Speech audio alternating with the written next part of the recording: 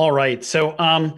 One of the things I wanted to do here, a lot of times when I see people present at conferences, the topics that they present on end up being sort of fairly non-controversial things on which there's like sort of wide agreement and consensus.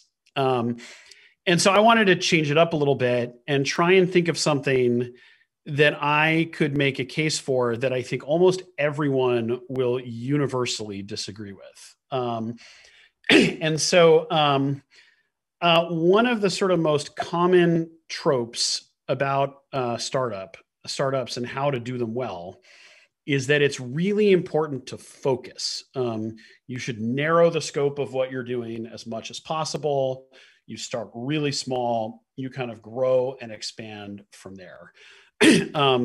You can see this sort of everywhere, very broadly, across a lot of different startup advice, including, from some of my, favorite Silicon Valley characters. In this case, Bill Gurley and David, I was only COO of that company very briefly, Sachs, who both also agree that like focusing very narrowly is extremely important.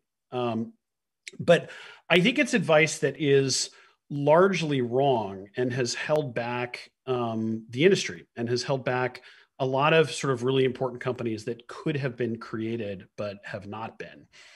And so what's wrong with this? I think one problem is that it sort of narrows the types of problems that you work on. When you think about the problems that your clients have, they often span a lot of different business systems or point solutions. In fact, I think some of the biggest problems and the hairiest problems, and therefore the problems that potentially could give rise to the most valuable companies, tend to be things that span a lot of different point solution products within a business. And therefore, like only building sort of one point solution product can't really address them.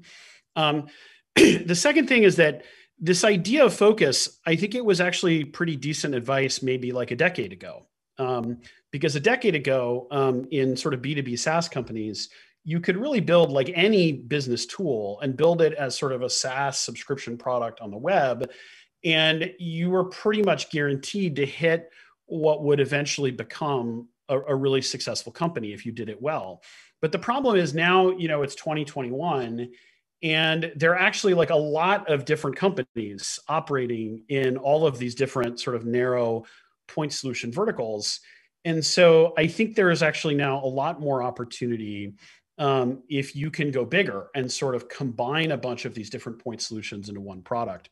And the third thing is that a lot of people will say, look, you start with one thing, then you expand to others.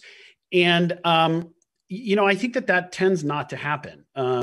Companies that focus early on tend to continue to focus. I think that often a company's ambition is circumscribed on day one when it's founded, and it's really hard to move beyond that. Whatever you decide to do initially, the problems that you have to address are always so deep. You keep going deeper and deeper and deeper.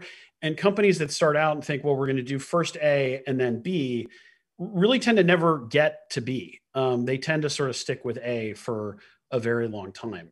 And so what's the alternative to this? I think the alternative is something that I call the compound startup, which is a startup that instead of just doing one very narrow thing, tries to address a whole set of different point solution systems, tries to build a whole set of different point solution systems in one sort of coherent product, and tackle several different related point solutions at once to solve a much larger problem for businesses.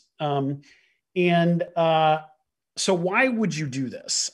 Because there are a lot of reasons why it's hard. The first thing is this idea that these sort of compound startup opportunities are relatively unexplored because everyone has been focusing for so long. I think what it leads to is that there are, doing one thing, there's a ton of competition there. But if you take on a series of different closely related products and do them all at once, there are these islands of undiscovered product market fit that are sort of just beyond the horizon line, that no one has sort of sailed out to because of all of this advice, that you should narrow your ambition and narrow your focus to like just one very specific thing, which often sort of isn't enough to kind of get you from point A to point B. The second thing is there are a whole set of just product advantages that come from having a multi-product company. One is, the first is just like integration. The types and the depth of integration that you can have when you're building a set of like related products together in-house is so much more powerful than what you can do through a set of APIs with other vendors. I think Keith Raboy calls this like the advantage of closed systems. There are a set of often like shared components. You can identify certain bits of functionality or certain parts of the product that end up being reused across a number of different products that you're building. And you can build those once and have some advantages on like R&D efficiency, but more importantly, you can afford to go much deeper and invest much more deeply on those sort of critical pieces that are shared across these different products than you can if you're building just like one sort of point solution system. And we'll talk about some examples of that in a second. For your clients, it's so much easier. There are common UX patterns. They learn how to use your product, and they've already learned how to use 4 different products. They don't have to like do things in 4 different ways across 4 completely, separate products. And the last one, and this is really important, is there's this incredible contracting and pricing advantage where a lot of times, a bundled contract or a bundled system, you can optimize your price for the value of the bundle rather than the sort of value of any specific point solution. So you can take a bunch of things that cost, $10 each, say 5 different things that cost $10, you can charge $20 for the finished product and undercut each of those point solution competitors on pricing for the individual products. So you make more money, your customers save money. I think Shishir, I think is presenting elsewhere at this conference on Coda. This is something that really came from him. He has a great blog post on sort of bundling and pricing and bundling that's really focused around cable bundles, but I think a lot of it applies to subscription software as well. And the last thing is, the companies that you tend to build tend to be like bigger and more ambitious. You're solving like the whole problem as opposed to just building a tool. It's ideal for sort of process and coordination problems across a company that tend to stretch across different business systems. It is for sure hard.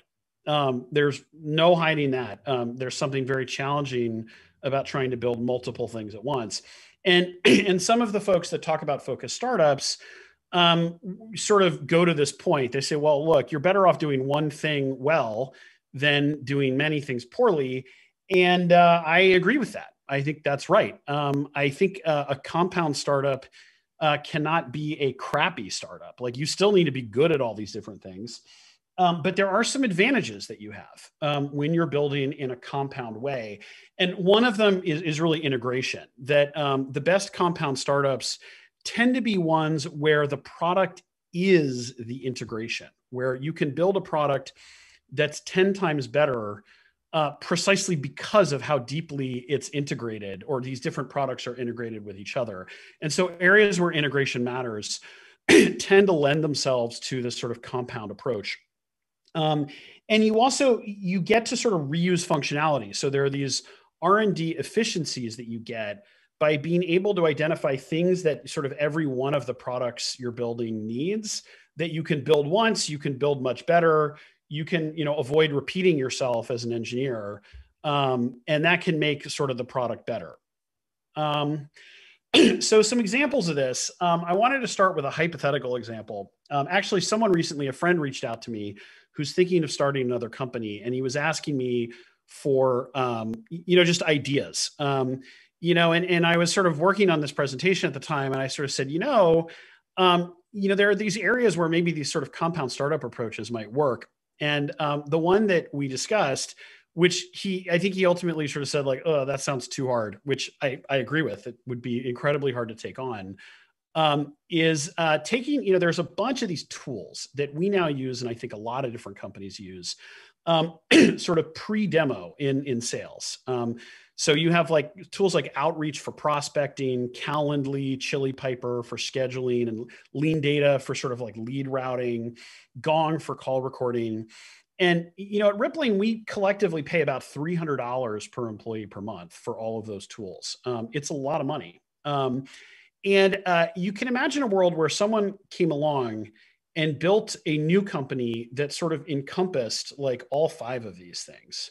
And if you did that, you'd have a couple of like really distinct advantages. One of them would be on the pricing side. Why sort of these systems are often so expensive is because they need to price at a level where they can afford to compete from a sales and marketing perspective. It's really a lot about that sort of go-to-market motion. You need to charge enough to make sure that the juice is worth the squeeze when you win a customer. And so, but you could come up with something where you would do all 5 of these things. You charge $100 per employee per month instead of $300, which is what these things cost collectively. We would save a bunch of money. You would make more. And, the sort of marketers and the sort of marketing and sales operations people that are running these systems would have single integrated systems to manage. You could start to invest a lot more deeply in some functionality that ends up being really critical to the sort of overall system that is given sort of shorter shrift in these systems individually. Things like business intelligence and reporting, multi-touch attribution. A lot of compound startups end up finding places where they can have a single underlying data model. In this case, with this hypothetical company, it would be the data model around prospects. And you could potentially take on all these companies and like, look, building just, outreach is not enough. You're going to get destroyed by outreach. Building just Gong, same thing. But if you do all of these together, suddenly it's really hard. But you now are building something that I think is foundationally and fundamentally better than all of the point solutions combined. And so if you can do it, you could win, and you could win big, because it's hard to imagine, something like, something like Calendly, like say taking on Salesforce, although Tope is an incredible founder and I know is hugely ambitious. So maybe I'm wrong about that, but you can imagine that someone who sort of rolled together all these different products in one, that's suddenly sort of that product has a scope and a surface area that you could imagine it starting to attack a business like Salesforce in a more head-on fashion. And so the outcome is potentially much larger. On the other hand, if you take an example of like a focused startup like Slack, and first of all, Slack and everyone was there, they built a company that's so much more successful than anything that I've ever built. And I have nothing but respect for what an incredible business and a product they've built. But you can sort of see this dynamic evolving where I think like Microsoft is kind of the ultimate compound company where they're selling multiple different products. There's this deep integration that they have with Active Directory, that everything sort of ties back to Active Directory. For IT teams at big companies, anything that they buy from Microsoft is like, they already, it's the same contract, the same vendor, the same basic, sort of deployment that they have everywhere else. It's a lot easier. And of course, like, because Microsoft is amortizing their sales and marketing costs across this much broader product suite, they can start to sort of undercut a company like Slack on price for this one specific product, even though they're maximizing the price of the Microsoft bundle as a whole. And then lastly, I don't want to spend too much time talking about Rippling, but I think Rippling, my own company, is like a really great example, I think, of a compound company. And the sort of central insight behind Rippling is that employee data is a lot more distributed across a company than most people realize. And that sort of a lot of the existing products in the market mistakenly think of employee data as an HR department thing that is a concern for HR business systems. And we actually think that almost every business system that companies use is full of information about employees. And therefore, you want this sort of employee system that can integrate broadly across not just like HR systems, but IT systems, finance systems, sort of a bunch of different back office functions. And that when you do that, there's a tremendous amount of stuff that's simplified for our clients, because everything sort of like ties together to this one underlying employee record. So compound startups, there's a pattern, I think, to making them successful, a playbook. And the playbook, in my view, first, it starts with integration. Like you have to have a set of products where integration really matters. If the integration doesn't matter, then there's no product value to you or to your clients of doing these things together. And all you have is like the difficulty and the challenge of doing multiple things in parallel well. And so you want to make sure that there's some value to the integration, and you want to make that integration the centerpiece of your product. The second sort of common theme is, I think you want to find ways to sort of maximize the price of your bundle while undercutting the prices of individual SKUs. And that allows you, it gives you a structural advantage against point solution competitors, because you can do that. Your clients save money, you make more money, you can afford to sort of outgun them on the sales and marketing and the R&D side of things. And then also you need, like, I think often a different company structure, because you need to orient your entire organization around parallel execution. So at Rippling, one of the things we do is we have an engine, about half the company is in engineering. First of all, it's a much higher percentage than most other SaaS businesses. And our engineering team, is about sort of 150 engineers and growing. But it's not a monolithic team. There's really sort of this like loose federation of much more individually focused teams, where there's a team that builds payroll, there's a team that builds device management, there's a team that builds, sort of insurance and benefits administration. And each of those teams individually have a tremendous amount of focus. It also means you need to hire people differently. So you need people who can run those almost like business units that are both sort of engineering teams, but also, they're cross-functional. They include customer support, product management, design, sort of a whole bunch of different things. And so one of the things, like at Rippling, we end up hiring a tremendous number of people that have had this experience of like founding a company before. I think we have something like 35 or 40 former founders at Rippling. It's more than 10% of our employee base, because we need people who can sort of run these individual products. And so then lastly, if you're thinking about doing this, just to kind of like put these two different approaches side by side, focused companies are building one product versus compound startups are building multiple products in parallel. A focused company is usually building a tool, and a compound startup is solving this usually a larger coordination problem across a lot of different business systems. The focused startup has to maximize their revenue from one single SKU, and a sort of multi-product company, a compound startup, can maximize revenue across a bundle, can optimize for the bundled price, and therefore deliver cost savings to clients on the individual products. And focused startups in aggregate add to a client's systems complexity. If you have a lot of different point solutions, eventually it becomes a real headache for you to manage. While as compound startups reduce complexity by consolidating a lot of these systems into one. So I'll stop there and bring in Josh.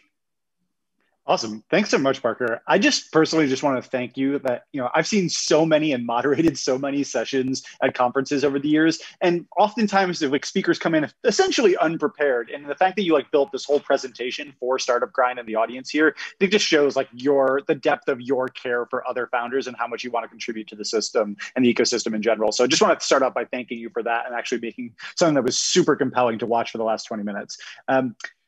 So Thank thank you. you for that. But I want to jump in though and ask a few times about your own experiences here. So first off, I'd love to hear, like, when you were starting Rippling, what was the kind of pushback when you were looking to build a compound startup, and like how did you counter that? Or, you know, how did you convince other people that, like, yes, I get that everyone says I should make a focused startup. How do you convince those people that, like, no, this time I get that it's going to be harder, but why should you bet on me to be able to do that?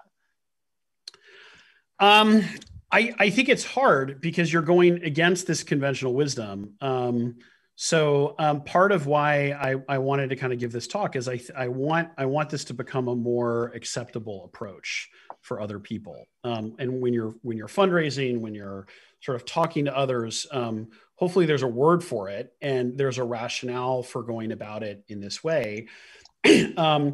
I think that there was always for us, you know, there was this kind of balancing act when we were selling Rippling, selling it to prospective employees, to investors, to sort of other constituencies, between sort of the clear advantages that we could articulate about why things were better if you could actually do all of these different systems in one, why that was a much better product experience for clients versus the sort of countervailing force of like, oh my gosh, like you've got multiple products, which means you have multiple buyers, which means, you know, and sort of divided focus and all that kind of stuff.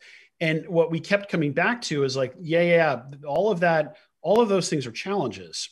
But it means that the only challenge we have is execution, because if we can build this and build it well, it's clearly better. And that was sort of the bet that people were willing to place, was that if we could do it, we would win, and we would win really big. Awesome. So I'd love to ask another question about this. First off, if you guys want to ask your own questions, would love to hear them. If you go into the little Q&A tab in the chat interface for Startup Grind, you can submit some questions and we'll be pulling them from there. And if you're interested in joining us for more questions later, we're going to be doing an after party on Clubhouse at 5:30 p.m. And I just put the link in the chat there. That's 5:30 Pacific. But Parker, I wanted to ask, when has this failed for you? Like, have you had moments where like trying to do too much has not worked out? And, you know, what did you learn from those experiences that maybe helped inform this strategy? Yeah, I think one of the things I've seen historically is that to make this work, the sort of the business organization piece that I talked about is really critical. Like you have to sort of create new teams that are relatively, I mean, like maybe isolated is the wrong word, but you want you can't have a bunch of people working on a product sort of just thrown into a much larger organization. You need to create a small, focused, cross-functional team. And so, you know, recently we launched, you know, a time and attendance product at Rippling, and we hired someone, a former startup founder, to kind of run it. He built an early team of folks to work on it. You know, the team is still small, but they're going to start over time. You know, they have, you know, designers, though I'm sure have product managers, people in customer support that are focused on just that product. And sort of all of that is kind of carved out from the rest of the organization to create sort of this situation where that team, they have like full context over this new product. And they can have a lot of focus, even if the company as a whole is sort of oriented towards like, you know, making progress on multiple fronts in parallel. So you mentioned like working with essentially founders, and when I've interviewed you in the past, you made a great comment about that. Like you love hiring former founders because you can help have them run these individual units. Are there any other challenges with like working with former founders? Do you have to manage egos, or do you have to sort of like make sure that they always feel like they have enough you know, power or influence in the organization? How do you make it so you can like contain a bunch of like, you know, big executive type people within an organization? I mean, I love working with people who have started companies. I think it's one of the most fun things about Rippling in particular is that there are so many people with that experience. And I think it really shapes the kind of culture of the place. So I really love it. I have not found the startup founders that we've hired to be sort of super high ego or anything like that. I think if anything, starting a company sort of can really beat that out of you. It's rarely like people might be high ego going into starting a startup, but usually coming out the other side, you're sort of pretty beaten up by it. I've certainly found it to be the case myself. So you talked a little bit about the benefits of being sort of a holistic system of point solutions rather than being just one. But obviously, there's always those trade-offs in play where you might not be able to be the best-in-class, deepest solution for something if your focus isn't just on doing that, but being the like better holistic solution that integrates with everything else. Is it okay to not be best in class for one of your little point solutions? And how do you sort of grapple with that? Because I know everyone always wants to be building the best thing and going as deep as possible, when in reality, like you said, it's the bundle that maybe matters more than the depth of any given product. Yeah, see, I think that is the traditional knock on this, but I think it misunderstands what makes a product the best product in a lot of these cases. And I think in a lot of these cases, you build the best product by building it as sort of one piece of this larger constellation of tools.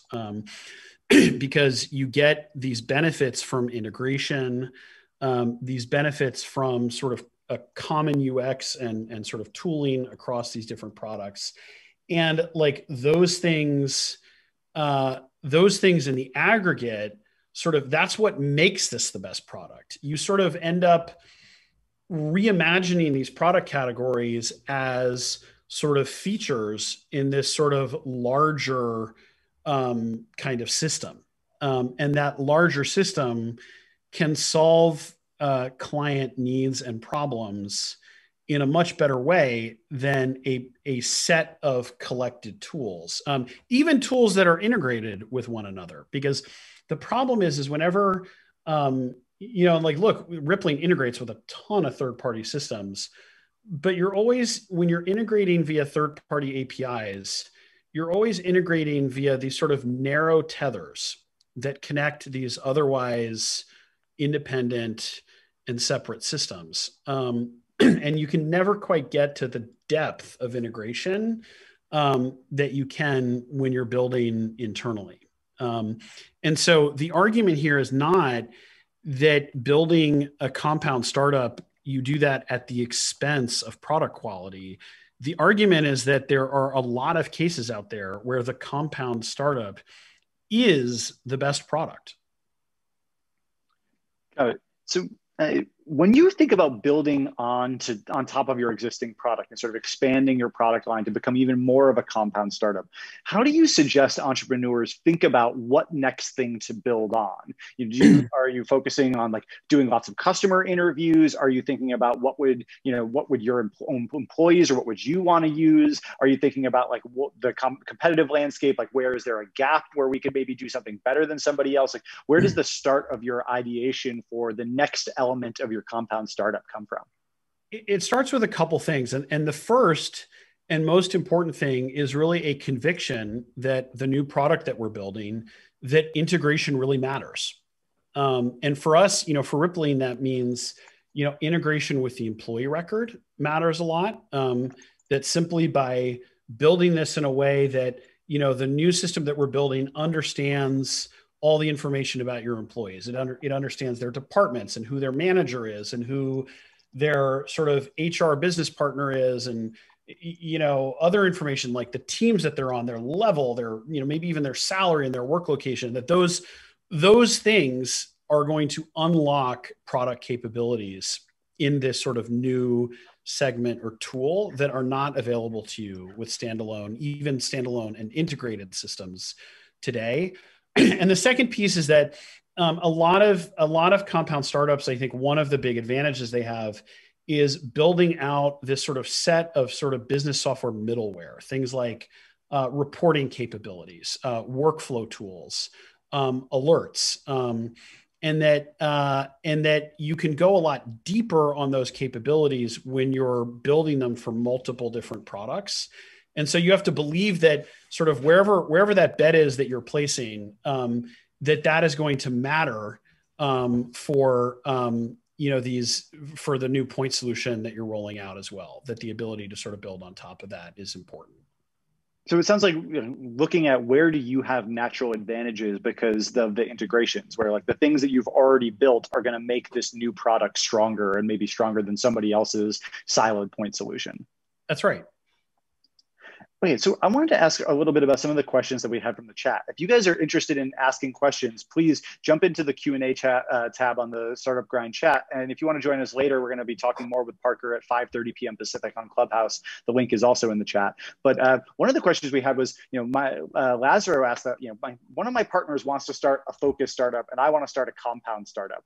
How do you resolve those kind of tensions between co-founders or think about moving forward? Because I think oftentimes people think that there's, you either take one person's side, the other person's side, or some compromise. And I often like to think that there's usually a hidden fourth option, which is to just start something totally different. That, if you haven't found consensus between us, rather than making one person unhappy or both people unhappy with a compromise, thinking about why don't we go back to the drawing board and find something everybody loves that we can promote together. But would love to hear your opinion on how do you resolve some of those founder conflicts?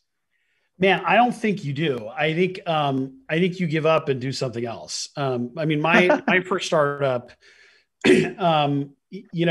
was I started a company in 2006 for all the wrong reasons. I started it with my roommate from college, and we decided first that we wanted to start a company together, and then we sort of sat about trying to figure out what were we going to do. And it was just kind of like, it led to sort of 6 or 7 years of slow grinding failure. I don't recommend that anyone takes that approach. I think, startups really need to start with a really pressing problem or sort of customer need. And I'm talking sort of B2B startups because I know nothing about you crazy consumer people.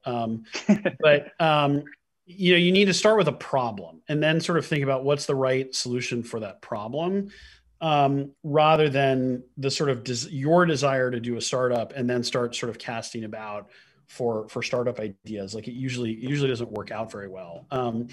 I think, and so that means that if you're starting with that problem, you want to be working with people who also have conviction about that specific problem.